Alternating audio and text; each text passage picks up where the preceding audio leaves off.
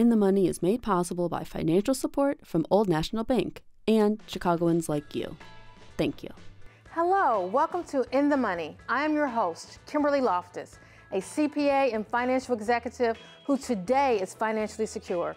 But I was not born that way. I come from a family who struggled financially most of their lives. My early years were a struggle too, but higher education was my road to financial freedom. This financial freedom is not totally free if you are the only one or one of a few who have made it out of poverty in the family. There is an obligation to help others. This can be stressful, even if you have a giving heart. Any comeuppance is always looked at as much more than what it is when you come from abject poverty or lack of financial management know-how. For many of us who are the few who made it, we are not only responsible for our own well-being and family, but also the ones left behind.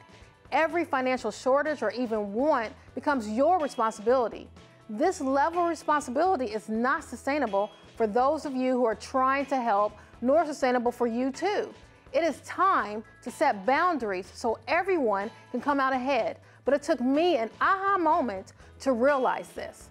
I loaned a family member the money received from my first post-college employer to pay my corporate credit card. The corporate credit card bill was due with no payback of the loan, and I feared I would lose my job due to it. But at last minute, another family member came through and saved the day.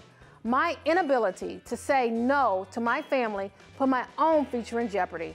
In the living room today, we will learn how the lack of generational wealth impacts the individual financial burden and how to set boundaries so we can start passing money down to future generations instead of just getting by.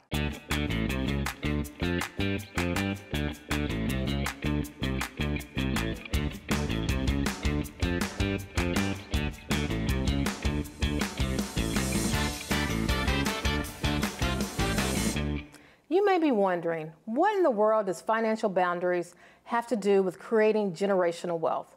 Well, here to explain is Charlene Reinhardt, founder of Wealthy Woman Daily, author and contributing writer to such publications as Black Enterprise, to name one.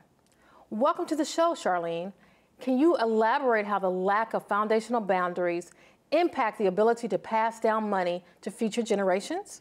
Hi, Kimberly. Thanks for having me. This is such an important question. One report states that if current trends continue, Black wealth will fall to zero. Black median wealth will fall to zero by 2053. That means we need to take action now. Generational wealth will be eliminated. It won't be a possibility if we don't take actions now to ensure we are setting up financial boundaries with our loved ones.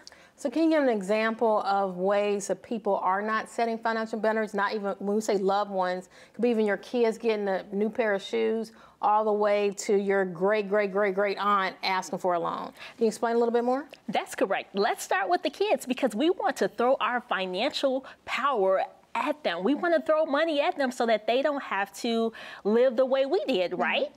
But we have to take caution when we go in that direction because you don't want your kids to think that everything just comes to them for free and that they can ask and mommy and daddy are the bank accounts, right?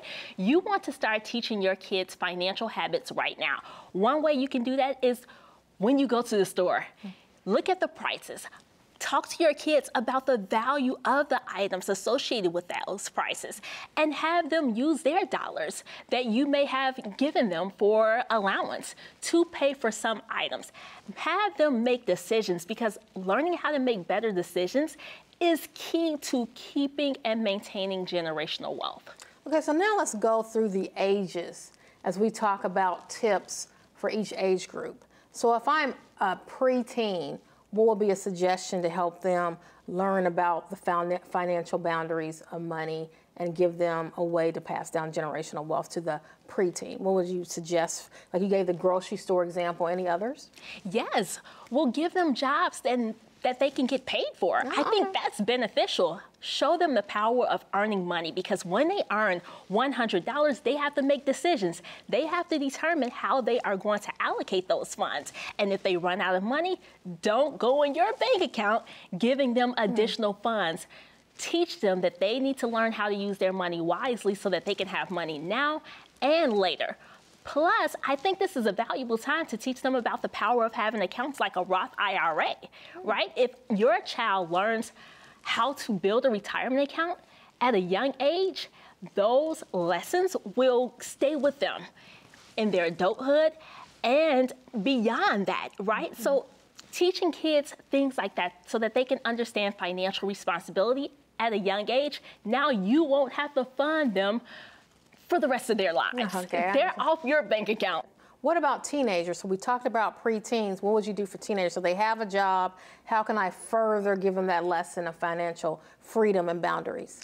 Yes, so they have a job. Now let's think about their next steps before they become adults. What is that next step for a lot of people? Going to college. Get them involved in the college planning process. Don't just tuck away your money into an account. Make sure they are involved. So tell them, how can you fund your education as well? Through scholarships, internships. Have them think about a financial plan for their education, because now they are invested in the process, and they probably won't ditch classes either because they know that their money, their time is invested into this process. So they value it more because they have some skin in the game versus mommy and daddy paying for everything. Exactly. I like that. Now, young adults, so they've moved away from home, but they're still struggling. How can the parents or family members help them set financial boundaries so they can have something for their future generation? Yes, young adults starting out. One of the first things that they want to learn is, how do I allocate this big portion of money that I get from a job? Because I'm not just getting money, I get access to retirement accounts. I may even get access to equity benefits at work. So now you want to teach your child how to make those decisions when they sign a job offer. Should we negotiate that offer, right? Does it make sense based on your skill set? How do you manage these accounts and perks that your job is giving you access to? Because now if they can be in the driver's seat of that process, they won't have to rely on mommy and daddy for those big ticket items like buying a house later. They can start their foundation at work. How do they use the funds they have at work to support their lifestyle later?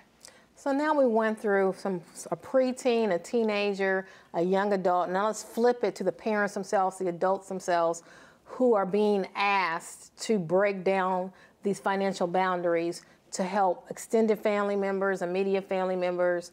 What would be your recommendations for them to kind of deal with that?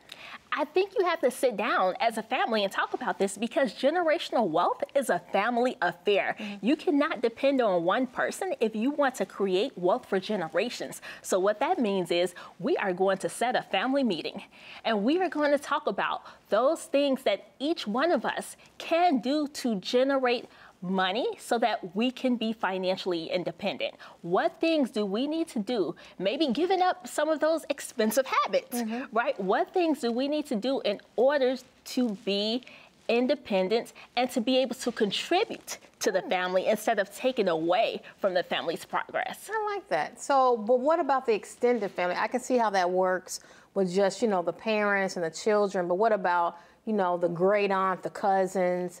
How do you set boundaries with, the whole family, the extended family? Yes, well, if you have a business, you can always say, hey, you can have a job here if you want that additional money. Right. But seriously, if you have additional family members who want money, you want to have that conversation with them and ask them, what is it for? What are alternative ways you can pay for this? You want to get them to thinking about how they can finance the goals and maybe bills that they have. So give them homework. Okay. I think that's important. When you give people homework instead of giving them money, it requires them to think about how they plan to manage their finances and if they will ever ask you for money again, because they know they'll have homework coming with that ask. So I like the educational component. I think that is a wonderful idea because you're educating family members about how to manage their money. So I love that idea. But what about, I still want to help that family member out so I can combine the educational component with, some financial help, but how do I set overall, like for example, say that I have $2,000 for the entire year for the extended family to use. Whoever comes first kind of gets it. How would I set parameters around that? That's a good question. I think as a family, you can probably think about, okay, what warrants access to these funds, right? Is it you building a business? Are we going to allocate funds to help somebody in our family start a new business that can employ other people in our family? Are we going to help somebody get an education so that they can be in a better position to take care of their current family? What experiences or opportunities make sense for us to invest in? Because really, we're talking about investments here. What type of investments do we want to make into our family? And so I think that's a family decision, and you really have to think about that generational wealth plan. Where do you see your family in 10, 20, 30, 40 years? It requires us to have a long-term outlook in order to determine what decisions make sense right now. So it could be that these funds could be an investment fund for someone to get to the higher level, like through education or home ownership, but it also could be a fund for just, people struggling. I can't pay my rent, but have clear guidelines of how you can access those funds, which kind of stop people from just calling you willy-nilly and always having an emergency because you set a dollar amount and you said this is how you access those funds. Exactly. Put expectations around the money. I like that. I like that a lot. And then it's almost like your family's your own investment firm for itself. And then you kind of set those, what you value.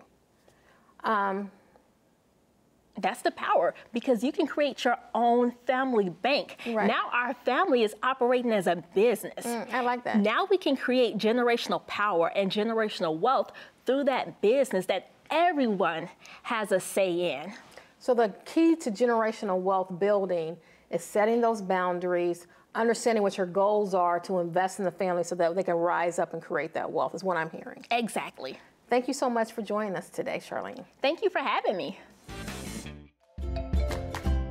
I'm Bianca Cotton, host of Behind the Confident Smile. Tune in this Friday at 7 p.m. for Fortitude After Death of a Spouse. That is one of the biggest pain points.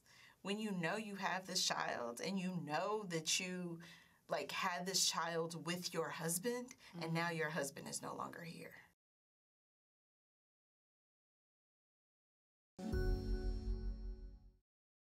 Now joining us in the living room is Tamika Hill, a licensed clinical social worker and author. Tamika, we just discussed how not setting financial boundaries can impact future generations. However, telling someone no, especially a loved one, is hard to do. Do you have any suggestions on how to handle this with our families? Yes, learning to say no and feel the guilt, because that's what most people don't want to do. They don't want to feel guilty or be the villain. And I've taught people you have to normalize being the villain, because if you're not the villain, sometimes that means you're going to overwork you. So you got to learn to be okay with that. You're going to be the villain, but you're also teaching them how to be their own resource. But what if I just have it like that? Isn't that wrong? Shouldn't I feel guilty that I'm not sharing? No such thing as you have it all.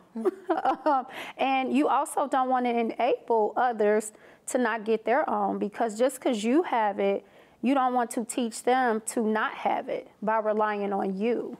Because believe it or not, when we give, we're teaching people or enabling them to walk their own journey to learn how to make money, save money, build their credit, because they're not learning anything if we're giving.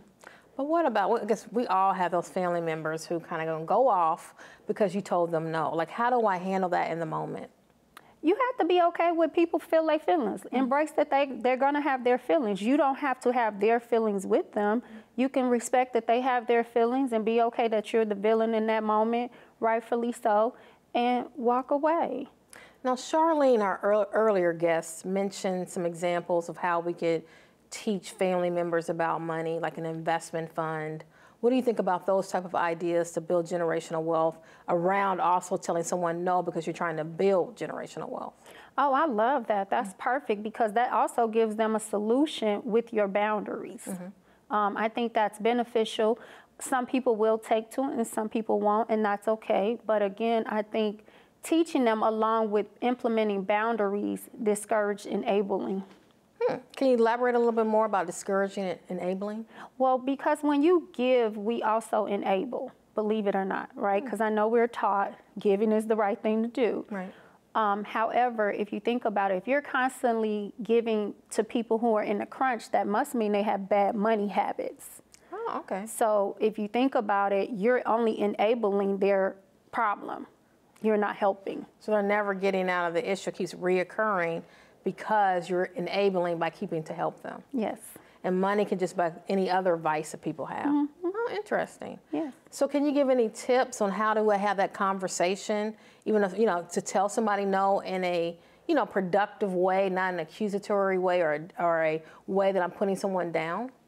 Yes, I believe firm no's matter, not disrespectful no's, and not out of an emotional no.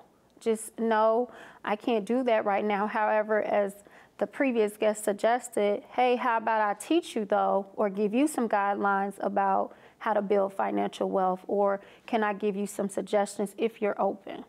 I like that. And in the moment though, again, they're gonna probably be angry and we just have to figure out a way to kind of deal with that because that is their issue, not your issue, correct? Yes. Is a way to look at it? Yes, we have to learn to be okay with people, especially when you're the villain in somebody's story. Most of the time, we're not taught to be okay with being the villain, but it's their feelings. So what about your immediate family, like your kids, like you're telling your kids no? That's also very difficult. So I know how I grew up, so I want to give my daughter the world, but am I giving her good money habits if I'm doing that, like you mentioned? So how are things that I can mentally check myself to make sure that I'm not creating a monster? The best thing you could do is teach your kid how to live without you, because one day you're going to depart the earth. And the worst thing you could do is have them codependent on you, and they don't know how to manage without you. I like that. Can you give me some examples of how I could do that going back to early ages to young adults who may be still living at home? Well, I think early on, you have to start teaching them responsibility with money and letting them feel the consequences of their choices with their money early on versus getting in there and being the buffer. Because sometimes when we don't understand the consequences, we repeat the behaviors. So for parents, I think you have to start early, and if they want a bag of chips, right, they get an allowance, they blow their money on all the snacks. You don't get anything else. That's the consequence. Right. Just making sure that they understand the consequences of their actions, and then they'll do better the next time they get their next allowance. Yes. Because you didn't swoop in and save the day. Yes. And then setting financial boundaries for yourself. So for, you have your money, you might overspend on shoes or clothes or whatever. How do I set foundation boundaries or check myself to make sure that I'm leaving something for my kids? Making sure you're not emotionally spending, because a lot of times we're emotionally reactive, of course. And so allowing yourself a budget, though, to spend, but not going past that budget helps, but also checking, why am I buying this? What emotion am I feeling?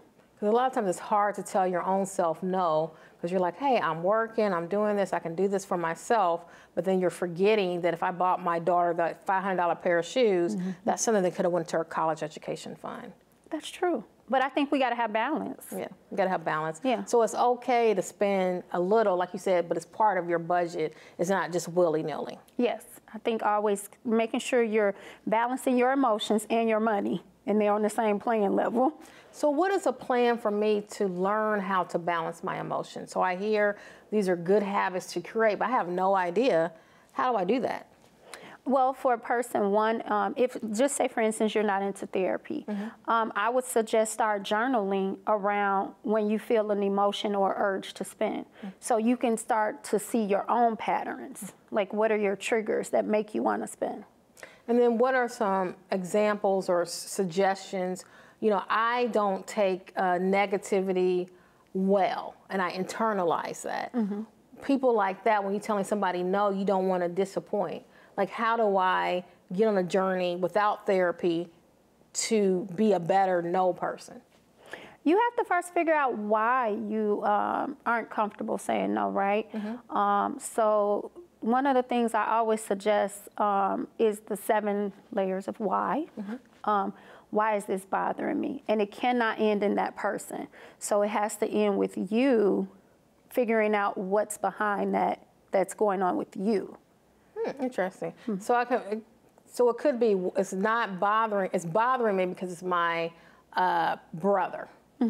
But it can't be the answer because it has to be something internal to me. Yes. That, I don't want to disappoint my brother. And then I had to dig deeper to say, why don't I want to disappoint my brother? Is that kind of what you're talking about? You said there's 7. What are some of the other ones? So you have to keep asking why till it ends up to you. Because we're very superficial, right? We'll say, no, it's because of my brother.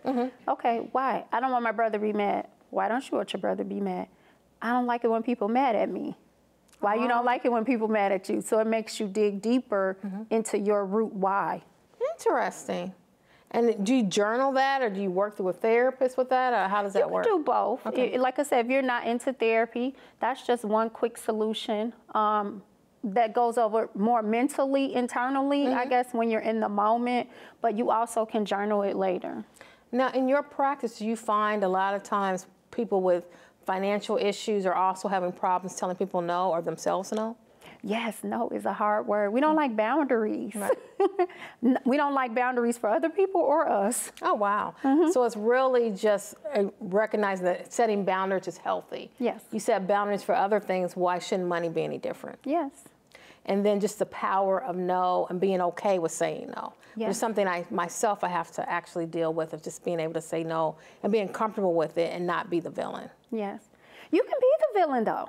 So be okay with being the villain, because if you're not the villain, sometimes that means your cup will overfill with trying to make everybody else happy. Okay. And then that means you're not happy, because you can't make everybody happy. We live in a society that hasn't taught us it's okay to be the villain sometimes.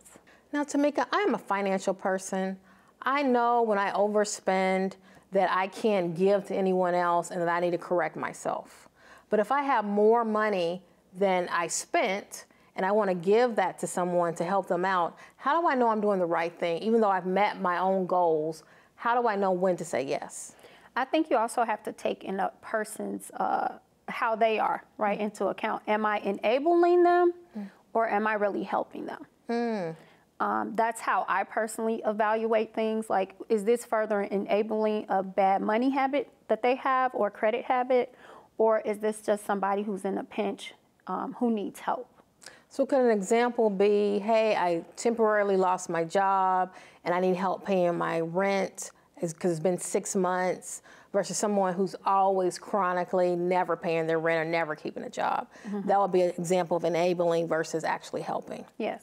Okay. And then I think also, too, is it teaching them how to help build generational wealth, too, right? Because even though, yes, I have it, but if I'm giving in abundance, is that leaving enough for the next generation after me? But it's so hard because a lot of us have been raised to say, if you have it, help. And then, but we're also saying, yeah, we want to help you, but there's kind of strings attached because you have to educate them about money. How do you get over that, feeling of tying money to some type of outcome? I think we got to re-educate the word help, because if I'm enabling you, am I helping you? Good point. Many thanks to Tamika for sharing such raw and real advice. Now, before we get to my closing thoughts, here's a brief word from our friends at Old National Bank. Take it away, Ben.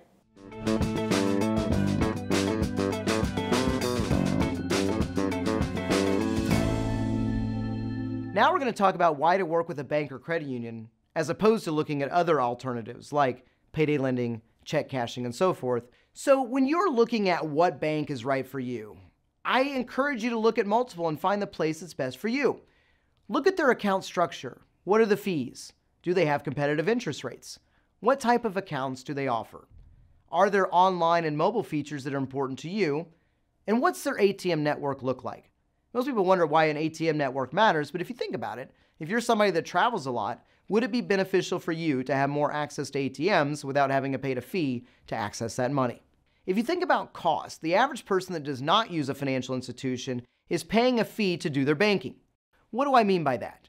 For those that rely on check cashing services and so forth, they're going to pay a fee every single time they cash their paycheck. They're also going to have to pay their bills. Without a bank account, they're most likely going to rely on money orders. There is a fee to use those as well. So what does this all mean? Well, when you look at the average cost for somebody that is not using a financial institution, on a yearly basis, they're going to spend around $1,000 on average just to do their banking. Also, digital technology is very important. The things that banks are able to offer now to clients for utilizing mobile and online banking is great. You think about it, what might you need to see a bank for down the road? Could be a loan, could be for a house, a car, investments, whatever it may be. And the better that your bank knows you, the more that we can do for you. So I think it's really important to set a relationship with whatever bank you work with and let them know your goals. And as you build that relationship with the bank, when the time comes that you do need to borrow money for a house or see a financial advisor or whatever it may be, they've already established that relationship so they can hopefully do more for you at that point. I'm Corey Timms, host of the In My Own Words podcast. Tune in this Friday at 7:30 p.m. on Channel 19, featuring my special guest, Chicago City Clerk Anna Valencia. Trump was coming into office, and there was a wave of women that were mad as hell and were going to step up into leadership positions. And Riyadh said, you push women all the time. You're pushing them to lead, and you need to do it yourself.